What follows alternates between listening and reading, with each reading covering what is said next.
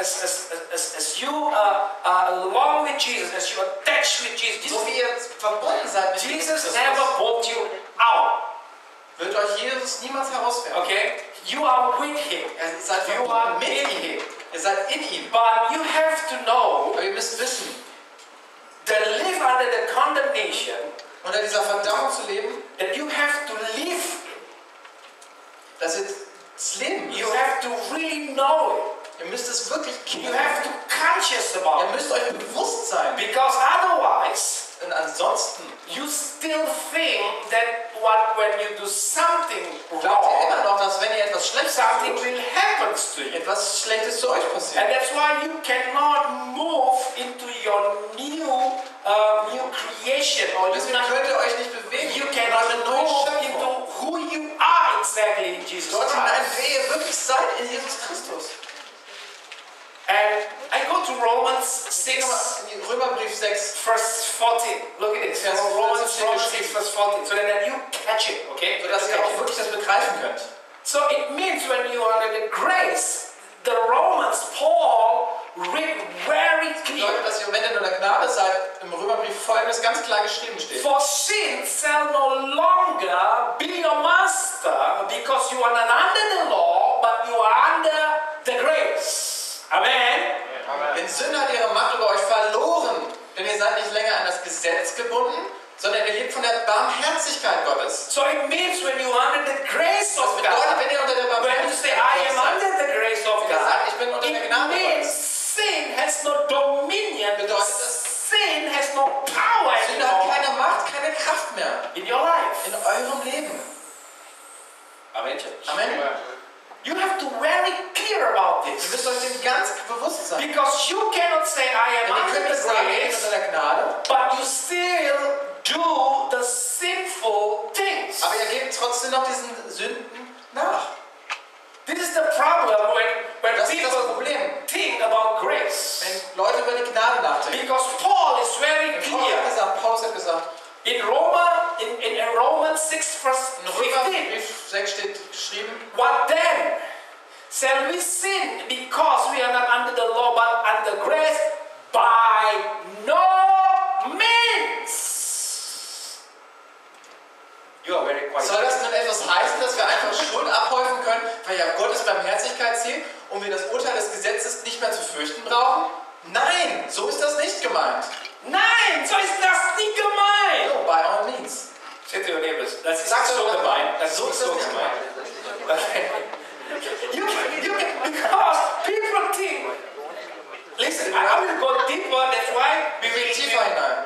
we will need the help from the Holy Spirit. Deswegen brauchen wir heute die Hilfe des Heiligen Geistes. Okay, you cannot say, I want to hear grace. I Wir können know that nicht sagen, ich grace möchte is die good. Gnade hören. Ich weiß, dass es gut I ist. am in Christ Ich Jesus, bin in Jesus Christus. and I know that I have no condemnation, Ich weiß, dass ich keine but I Verdammung habe. still do the sin things. Aber ich tue trotzdem diese Sündensachen. I still in a Ich bondage. bin immer noch gefesselt. I cannot lose it. Aber ich kann mich nicht befreien. Listen to me, Hört mir church, zu. and you will have fake life. Und ihr werdet ein gläubiges Leben führen. Fake life, fake. Also ein unechtes Leben führen. Ja, genau das. Okay? Because you cannot live under the two worlds, you Ihr know. könnt nicht unter beiden Welten zugleich You leben. cannot live in the fleshly Ihr könnt nicht in things dieser fleischlichen and Welt you want leben to walk in the spirit. und in diesem spirituellen. The problem from people think, okay, I hear grace, I Das know it's Problem der Leute da good. draußen ist, die sagen, ja, ich höre die I Gnade preach also grace, you know it. und auch ich predige But it Gnade, means aber not, das but bedeutet nicht, it's the license that you can make dass es eine everything Lizenz ist, wenn ihr irgendwas Schlechtes tut. that is fleshly things, that is sin. Diese fleischlichen Sachen, diese Sünde, You cannot do it. dass ihr das tun könnt. Nein, das bedeutet es nicht. That's why we go to Romans 8 first. Okay. Deswegen gehen wir nochmal zu Römerbrief 8. Romans 8 verse 1 until 4. Römerbrief 8 steht geschrieben, Therefore, I read it again. Okay, there is now no condemnation. It's very clear. Hallelujah for that. Amen. Amen. No condemnation for those who are in Christ Jesus. Because why? Why we have no condemnation? Because through Christ Jesus, the law of the Spirit. Look at this. Okay, the law of the Spirit who gives life has set you free from the law of sin and death. For what the law was powerless to do, because it was weakened by the flesh, God did by sending his own son in the likeness of sinful flesh to be a sin offering. And so he condemned sin in the flesh, Jesus Christ, in order that the righteous requirement of the law might be fully met in us who do not live. Look at this. He's very clear about that. Who do not live according to the flesh, but according to the what? Spirit. Read it in Im German. Römerbrief 8 steht geschrieben, wer nun mit Jesus Christus verbunden ist, wird von Gott nicht mehr verurteilt. Denn für ihn gilt nicht länger das Gesetz des Sünder und des Todes. Es ist durch ein neues Gesetz aufgehoben, nämlich das Gesetz des Geistes Gottes, der durch Jesus Christus das Leben bringt. Wie ist es dazu gekommen? Das Gesetz konnte uns nicht helfen, so zu leben, wie es Gott gefällt, weil wir an der Sünde versklavt zu schwach sind, es zu erfüllen. Deshalb sandte Gott seinen Sohn zu uns. Er wurde Mensch und war wie von der Macht der Sünde ausgesetzt. An unserer Stelle nahm er Gottes Verurteilung der Sünde auf sich. So erfüllte sich in unserem Leben der Wille Gottes, wie das Gesetz schon immer verlangt hat. Denn jetzt bestimmt Gottes Geist und nicht mehr die sündige menschliche Natur unseres Lebens. Are you clear with that? Should I preach more? Versteht ihr das jetzt genau? Soll ich noch mehr? Paul is very clear about that. Okay? Paulus ist ganz klar darüber. You cannot go to the high requirement of God by doing the law. You cannot do it. Du kannst nicht, indem du das Gesetz erfüllst, weitergehen dorthin, wo dich Gott haben möchte. Because by knowing the law, you know the sin. Denn durch das Wissen über die Gesetze weißt du auch, was Sünde ist. Okay? And the law has no power to take you out from that. Das Gesetz hat keine Kraft dazu, dich rauszubringen. The law has no power Das Gesetz hat keine to Kraft, bring you out from the sinful aus life. der Sünde herauszubringen, aus diesem sündhaften Leben. By knowing the law, you only know that when I Indem do du the es law, weißt du I nur, am sin. dass du ein Sünder bist, I do sin. dass du Sünden bringst. Amen. Amen. Amen. Well, the first commandment is love your erste God Gesetz with ist, all your heart, with all liebe deinen Herrn everything in you. mit all deinem Herzen, mit all dem, was du bist. So it means when you're not coming on Das Sunday to bedeutet, church, wenn du am Sonntag nicht zur Kirche kommst, you break the law. dann hast du das Gesetz nicht gebrochen. But Pastor, I'm working. Aber Pastor, ich muss doch arbeiten. You break the law. Du hast das Gesetz gebrochen. No. You just break the law, okay? Du hast einfach das Gesetz gebrochen, okay? You cannot say, Pastor, but no, Du kannst nothing. nicht sagen, Pastor, aber nein. Pastor, I have a headache. You still broke the Pastor, ich habe law. Kopfschmerzen. Du hast trotzdem das Gesetz gebrochen. Because law said you Das Gesetz hat have to. gesagt, du musst es. That's the demanding. Das ist dieses... For the student, you said, Pastor, but I have to prepare for my exam. You still break the law and you're not coming to church. Auch die Studenten, wenn sie am Sonntag nicht zur Kirche kommen, die müssen auch The hinkommen. law, Ansonsten bricht ihr das the Gesetz. law doesn't care either you have this or that Im Gesetz or ist das whatever it Du is. hast das oder das. There is Ja. no Es excuse. gibt keine That's what I Ausrede. want to say to you. Das möchte ich euch sagen. The law gives no Gesetz excuse. Es gibt keine Ausrede. You have to do it. Du musst es tun. Amen. Amen. Amen. Amen.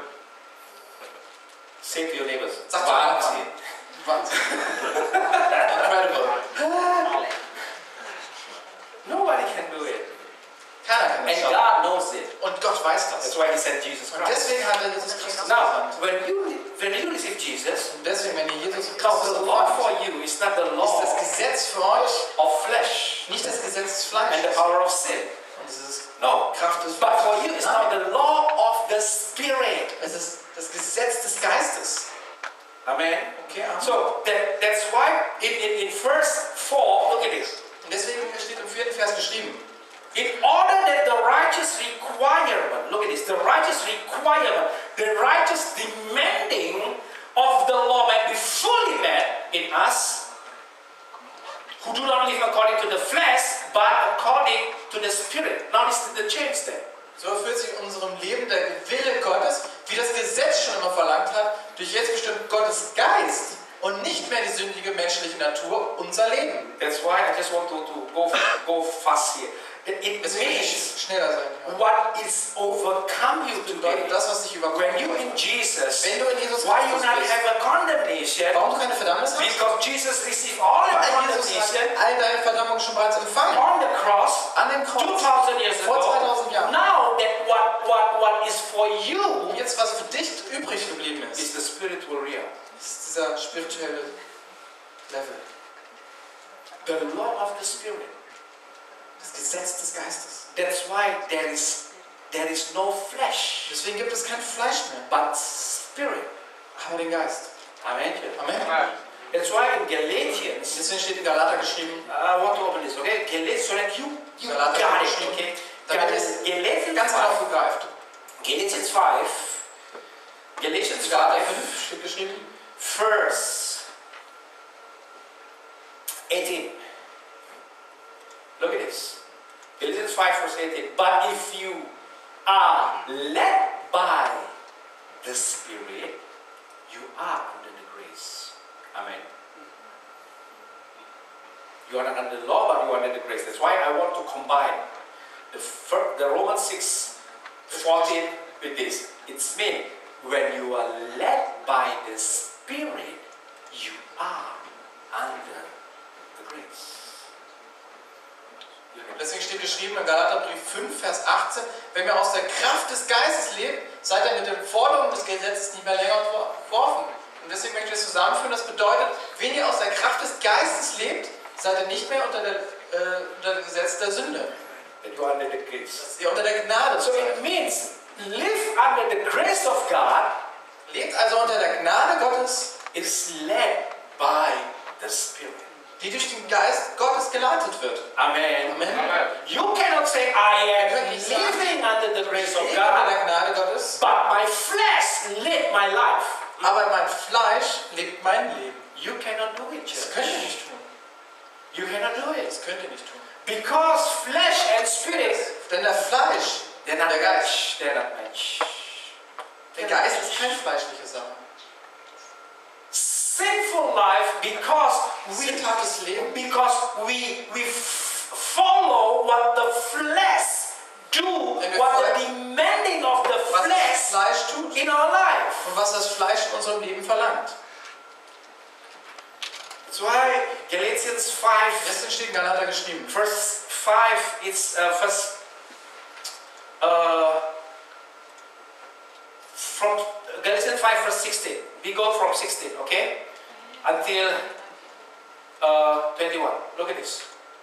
Galatians 5 verse 15. Verse 16, sorry. Okay, verse 16. Got it? Okay. So I say, walk by the Spirit, and you will not gratify the desires of the flesh. For the flesh desire, what I said to you, what is contrary to the Spirit, and the Spirit, what is contrary to the flesh. They are in conflict with each other, and that you are not to do whatever you want.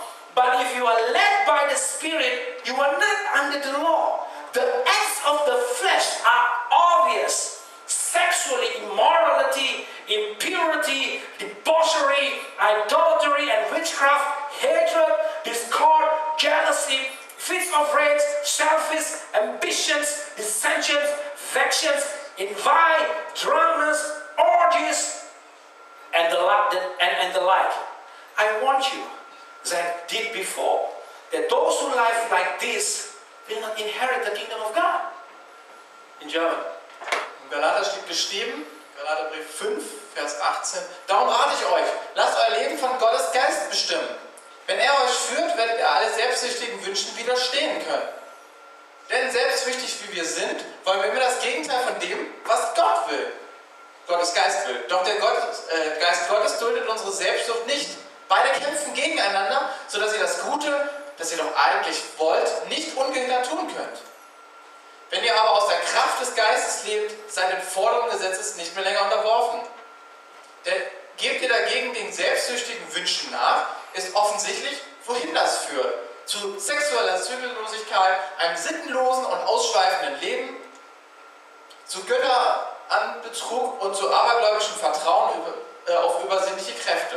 Feindseligkeit, Streitsucht, Eifersucht, Wutausbrüche, Intrigen, Uneinigkeiten und Spaltungen bestimmen dann das Leben ebenso.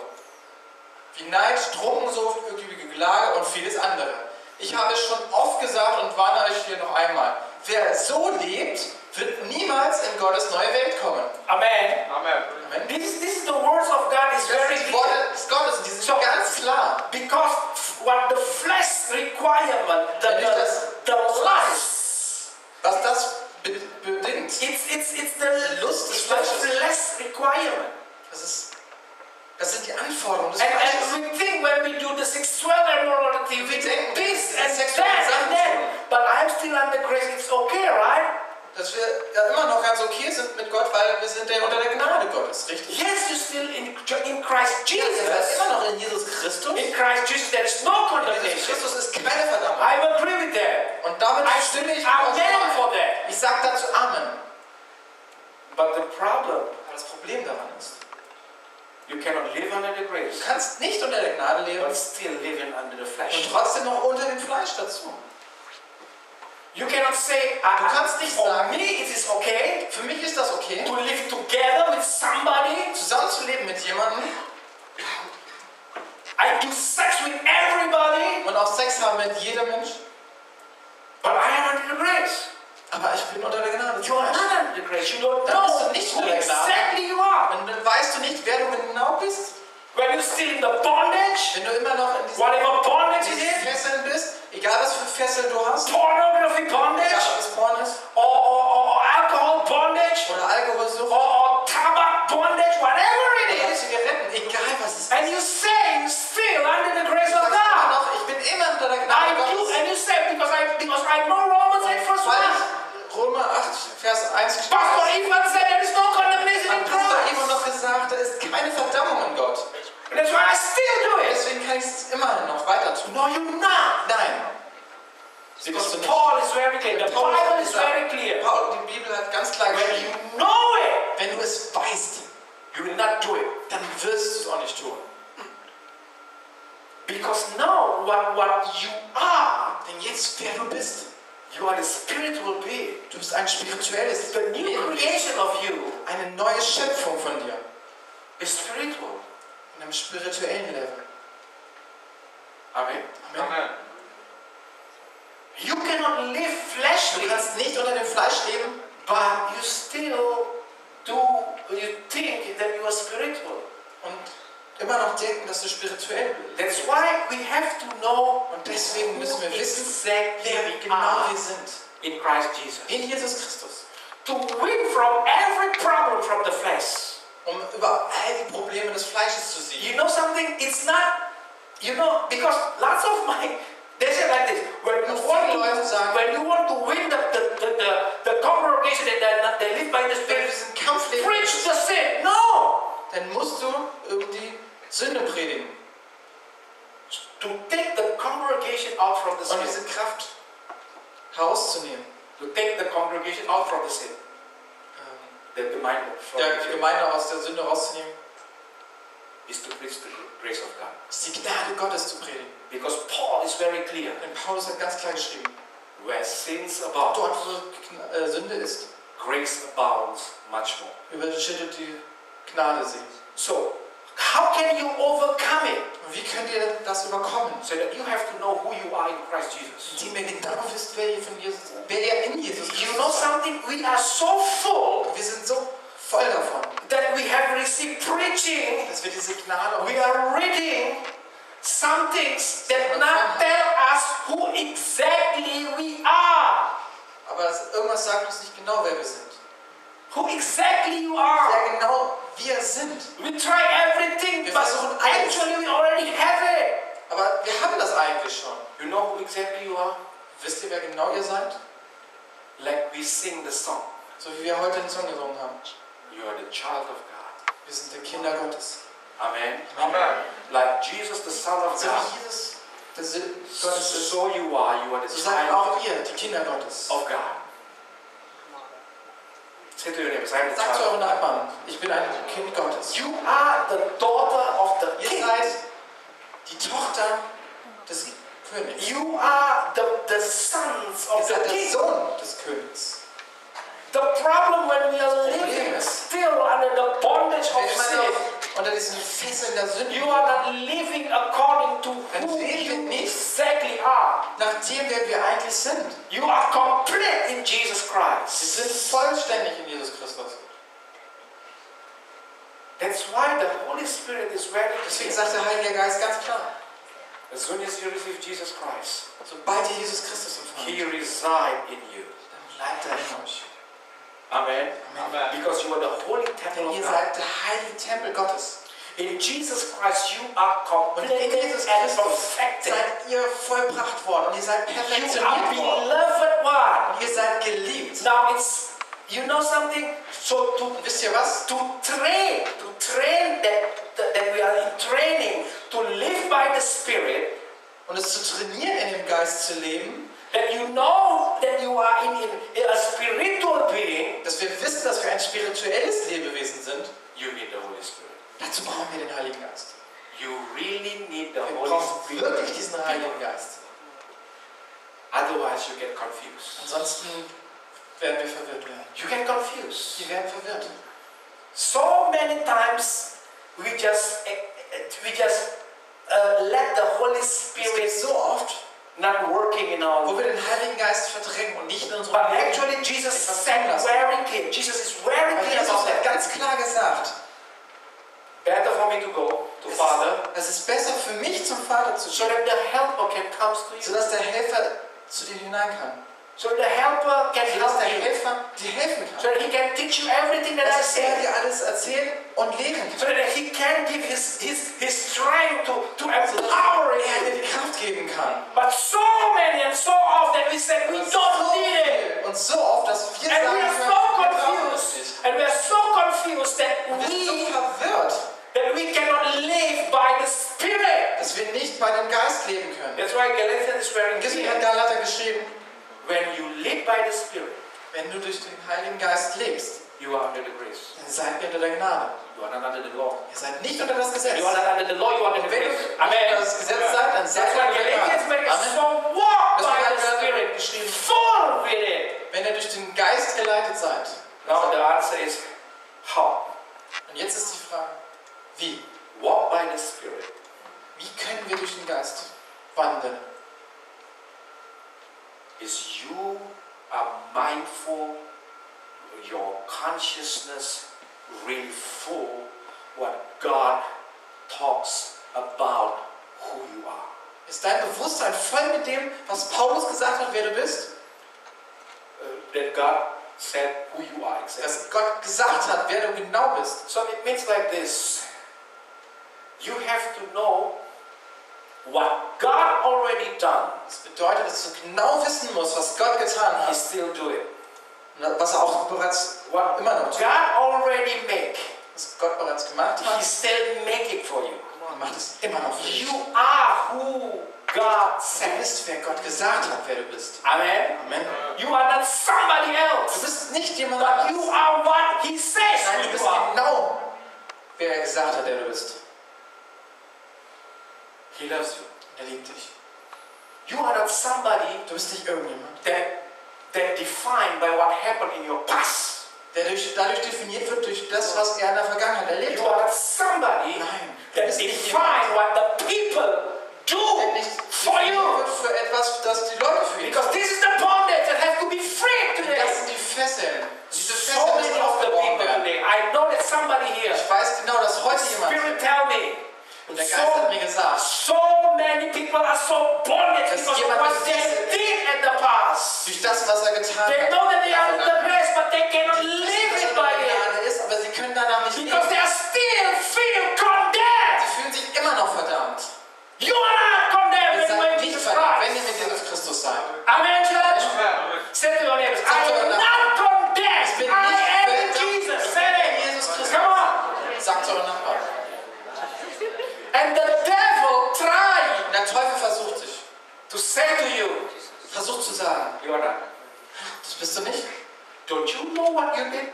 Hast du nicht? That's what Hast du you nicht want to erinnert, was du getan hast? Und deswegen wolltest du doch eigentlich nicht kommen, oder? Don't you know what you did last week? Weißt du nicht mehr, was du letzte Woche getan hast? Even you pray, Selbst wenn du gebeten hast, you still masturbate, hast du trotzdem masturbiert. and you feel condemned. Und du fühlst dich verdammt. And the devil is very happy about that. Und der Teufel ist ganz froh darüber. You know how you can win of everything of this? Wie kannst du das alles besiegen? Led by the Spirit. Indem du vom Geist geleitet wirst. How? Und wie? By really mindful that know who you are, what God says, who Indem du you ganz are. genau weißt, wer du bist. Derjenige, der Gott gesagt hat, der du bist. That's why John is very clear. Deswegen hat John alles First, John is very clear. I talk ganz about klar gesagt. my dear children. Meine lieben Kinder. He said, Er hat gesagt, we have an advocate. wir haben einen Verteidiger. Go to John 1. Gehen wir zu John. Johannes. I just follow the Holy Spirit. He wants to free you today. Der Heilige Geist möchte euch befreien hier. Look at this. Schauen wir uns das an. 1 John 2. My dear children, 1 John 2 verse 1. My dear children, I write this to you so that you will not sin. But if anybody, dear children, here is talk about you, the beloved one.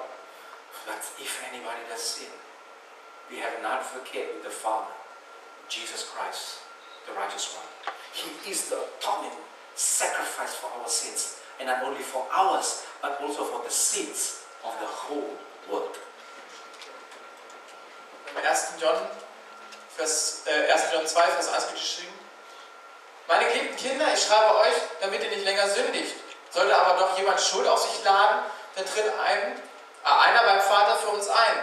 Denn selbst ohne jede Sünde ist Jesus Christus. Denn Christus hat unsere Sünden, ja, die Sünden der ganzen Welt auf sich genommen. Er hat sie gesühnt. So it means like this, it's very Und das bedeutet ganz klar, my little kinder, my little child, meine Kleinkinder, the beloved one of God, die Geliebten Gottes, even you sin, selbst wenn du sündigst, you don't see yourself. dann seht ihr euch nicht selbst. But when you did it, Aber wenn ihr das getan habt, you see that you have atoning sacrifice. dann seht, dass ihr dieses Opfer habt. His name is Jesus Christ. Das Opfer ist Jesus Christus. Because you're righteous, Und durch seine because Gerechtigkeit, you're in Him, dadurch, dass ihr in ihm seid, you're still righteous. seid ihr auch gerecht. Don't believe what the devil Glaubt ja nicht, to was you. der Teufel euch gesagt hat. Amen. Amen. You're still righteous. Ihr seid trotzdem gerecht. But you, in your walking by the Spirit, Aber ihr, da ihr durch den Heiligen Geist wandelt, you need the Holy Spirit. ihr braucht den Heiligen Geist. Otherwise, you will be a dry bone. Ansonsten werdet ihr wie trockene Boden Because you sein. don't know what to do, right? Denn ihr wisst nicht, was ihr tun müsst. Because you want to do what you want to do what these things, like Paul said, but you don't do it. Aber das tut ihr trotzdem nicht. But you don't want to do what you don't want to do, Aber ihr wollt nicht das tun, was ihr nicht tun wollt. but you do it. Aber das tut ihr trotzdem. Confused. Ihr seid verwirrt. But today is freedom for you. Aber heute gibt es Freiheit für euch. Because the Holy Spirit Und wants to der touch Heilige you. Geist möchte dich berühren. Because the Holy Spirit Und wants der Heilige Geist, to wake up the möchte euch dry aufwecken. bones again. um diese trockenen Boote wieder mit Wasser So zu that the dry bones can wake up again and That's can awesome. walk again. und sie wieder laufen. That's why today we need the touch of the Deswegen Holy brauchen wir Spirit. heute die Berührung des Heiligen Geistes. Amen, church. Amen. Today I know somebody Ich here. weiß, dass heute jemand hier You are like dry bones. sich so anfühlt wie du. So many that happens in your life. Es gibt so viel, was in meinem Leben You passiert ist, said I cannot walk again. dass ich gesagt habe, ich kann nicht mehr It laufen. seems that I'm not free.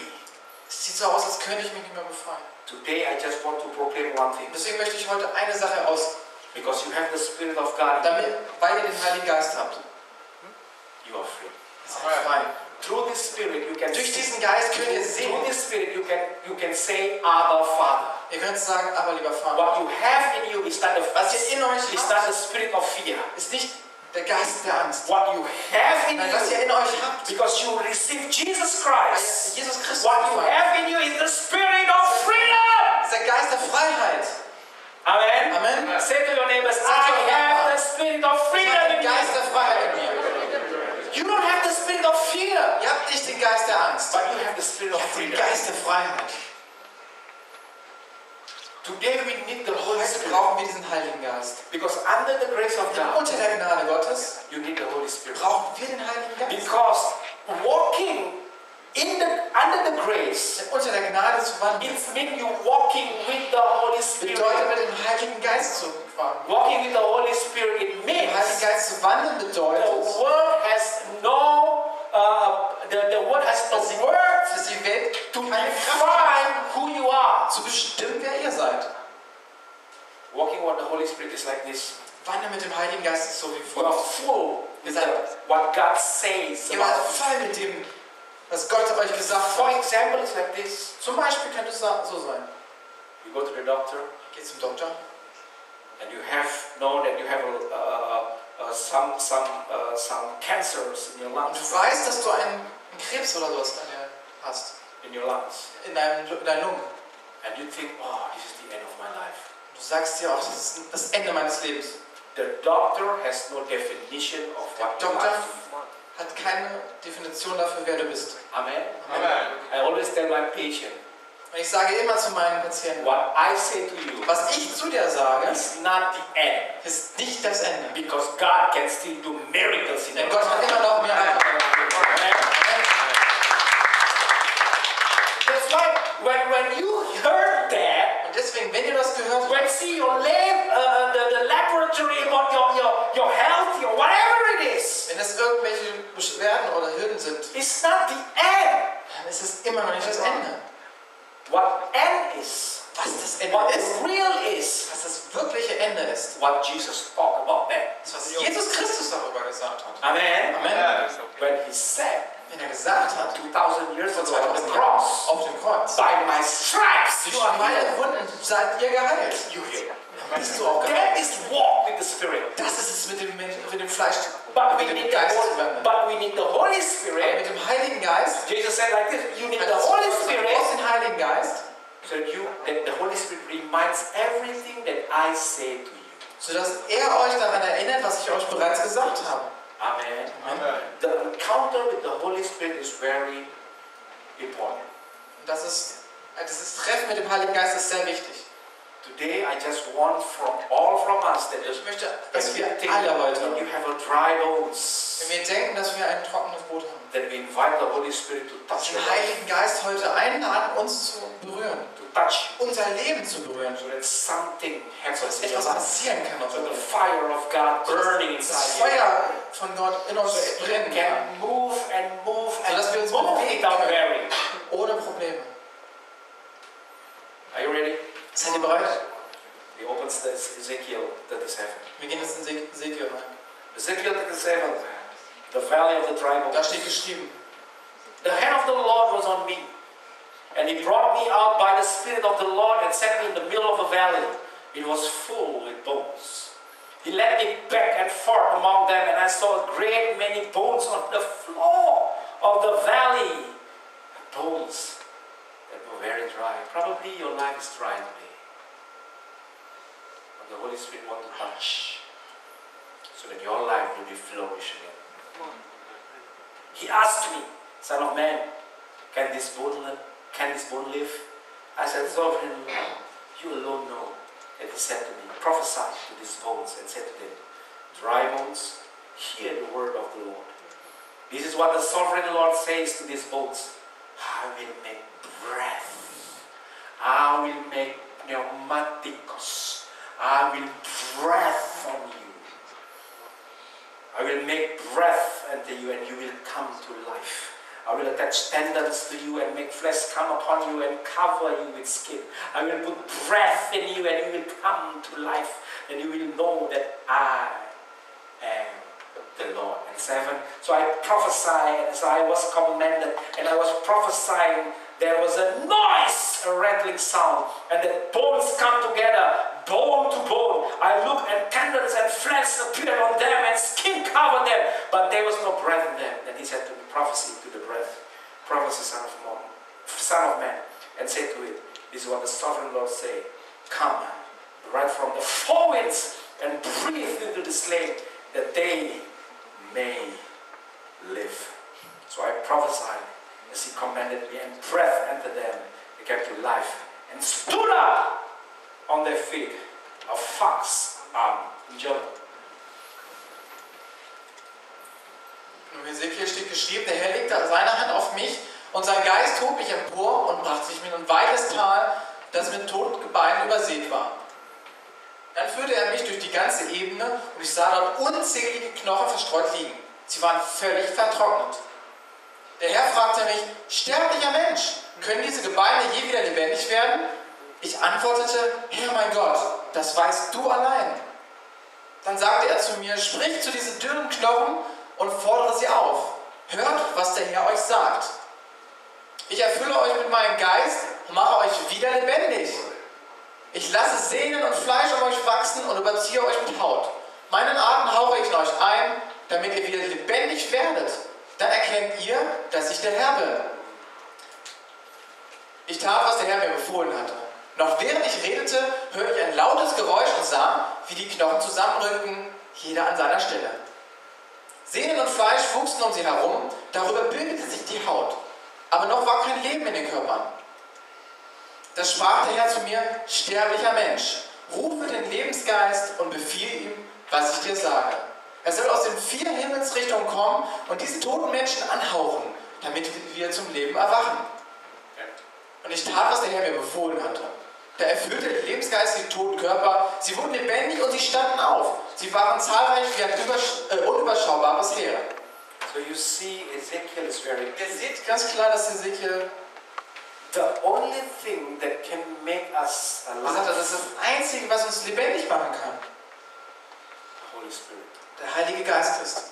That's why Ezekiel Deswegen prophesied hat and commanded Ezekiel prophezeit from all the things that all the heaven things that coming out the breath of God Von all diesen Sachen kommt der Atem Gottes, to fill the dead body. um diese toten Körper wieder zu füllen. And that is the breath of God. Das ist der Hauch Gottes. And God wants to give you His breath, Und Gott möchte euch diesen Hauch geben, His Spirit, seinen Geist, to overflow in you, um dich zu überfüllen, so that you have a refreshment to live again. sodass du wieder leben kannst. So that you know who you are exactly in Genau zu Jesus wissen, wer du in Christ. Jesus Christus bist. So that the devil don't have So dass der Teufel a word for you. kein Wort mehr zu dir That hat. you know who you are.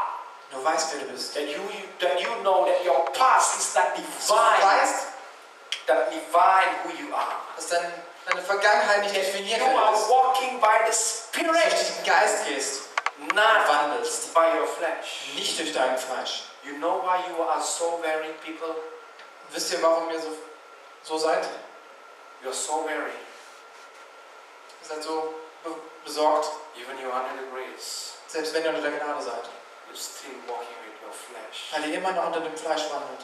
Don't do it. Das solltet ihr nicht tun. Now living Lebt nicht unter dem Fleisch. by the flesh, by the Spirit. Lebt unter dem Geist.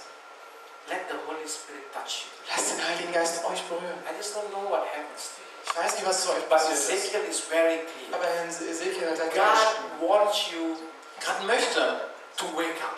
dass ihr aufwacht. God wants you Gott möchte, to live life. dass ihr lebt. God wants you to Gott möchte, enjoy life. dass ihr das Leben genießen God könnt. wants you that you receive Und Gott His möchte, kingdom. dass ihr sein Königreich empfangt.